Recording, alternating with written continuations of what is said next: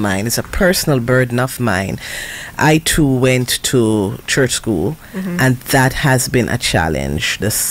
Because science it's an expensive field, and sometimes our private schools find it challenging to keep up with the science components of the curriculum, and so many persons who had dreams like that had to abandon their dreams because they weren't able to get the foundation. But it's not too late, right?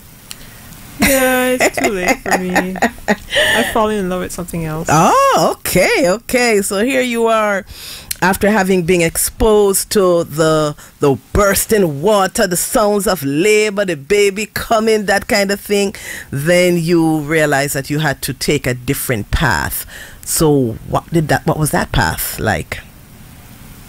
It was rough because it took me a while to actually understand that I was an artist in the visual sense. Okay, so take me down that road. So you leave high school, 11th grade, 12th grade, and you realize, oh my goodness, this dream of becoming an obstetrician is not going to materialize. No, I guess when they were calling my name across the stage, and it's, she wants to be they would say that she wants to major in high school graduations. And then I heard it, I was like, oh, I don't know.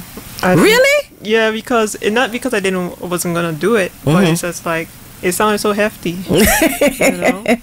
Yeah. So, because I wanted to do it since I was little, like 5, but when I understood, because I knew I didn't get a lot of what I needed. I already felt that when I was graduating. So when I went to my second year of college, I went to another school in Alabama, and I tried to do tutoring at the end of, after school. I would try to get what I missed, and the tutors would be frustrated with me because they were saying, but you don't know this, and yes, the gap was too great. They didn't teach that. Right. Okay, so then you were faced with the inevitable. I've got to change. I've got to find another area of concentration. Yeah, so every semester I would be changing something. I say, everything that I am interested in, I'm going to try. And so what were some of the things you tried along the way? I tried dietetics, nutrition. I tried computer, what you call IT. I tried, nursing, because it was close, and I said maybe I could be a midwife. Okay. But that didn't work out. And then when I came back here, I went to college again in University of the Virgin Islands, and I said, let me try. But I never got bad grades in English. Okay. I love to write since I was little too. Oh, okay. So you used to write a lot when you were smaller. What you used to write? Poems, stories, fiction, stuff like that. Did you actually have any of those retained from that time? Do you have any of those things that you did earlier on when you were a child? Do you still have any of those? No. Okay. But I think hurricanes destroyed a lot of them. Oh boy, hurricanes. So you came to the University of the Virgin Islands and decided to try something that you knew was naturally you, which was English. Okay, and how did that pan out? What did you do in college? Oh, here in I had to get a job because I took out student loans for those other colleges, and they were ringing my phone saying, it's 6 months after you left college, so you need to. So my mom was like, you should get a job and then still go to school, or you can even do like a work study program. So I said, I'll do the job because the work study not gonna pay much. And so I think I worked overnight as a stock porter, and then I did school in the day. Okay. And what were you studying at that time? I was studying English lit, or I think that, and then they would go on to creative writing. If I went on to the end, it was all the way to the end my 4th year would be creative writing, which is what I wanted to do. Okay. So did you complete that? You didn't complete it, but because the night thing, the job, I didn't get a chance to sleep. So it was like study, yes, go to school, go yes, to work.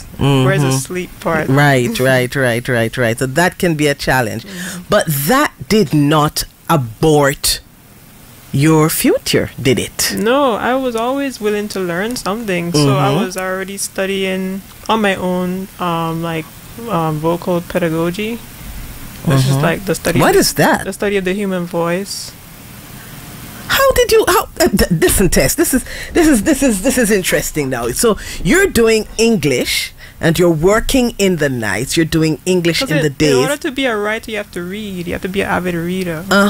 So in your reading, you came across vocal pedagogy? No, since I was little, I wanted to be voice lessons, but my parents put me in piano lessons instead. Oh, so you also wanted to sing from you were a little girl? Okay.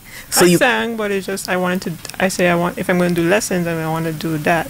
Instead of, my mom was like, do piano lessons first, then you could do that. But so you did some piano, and then when you were reading around, you got interested in voice pedagogy. And where did that take you? It took me to my first student. What do you mean your first student? My first voice student. As in, you were now teaching voice? But you're something else. You are absolutely something else. So you just had an interest in this thing. You did it on your own? Yeah. Totally self-taught? Yeah. Ooh. Still learning. And then had a student? Because I noticed the same thing that was happening around here what had happened with me was happening around here with little girls or boys wanting to sing, but they're always put in something else. And they didn't really have a lot of teachers. They have the teachers, but the teachers travel a whole lot, and it's it's not available. They don't really have the violin teachers and stuff like that. The things that people really want to do, they have to settle for steel pan or choir or something piano. So you became inadvertently an advocate for children or individuals who had to sideline their first love. Yeah. That's interesting. That is interesting. So, who was your first student? I don't know if she Angelica Sterling. Did she go on to pursuing that area? No, she'd become a better singer, yes, but that's not her main thing. But she she did went into what I wanted to do when I was little, which is being a doctor. She wanted to be a doctor, so it's like something switched. We flipped. I became the musician, and she's into medicine. So she just graduated from, I forget the college, but she graduated from college. Okay. But that's nice. You were able to now I started teaching her at 7. At 7? Oh. So you were now able to feed a dream that you had in somebody else. I hope my listeners are paying attention. That sometimes something that you wanted to give birth to, you may actually be able to facilitate its birth in someone else. Ouch!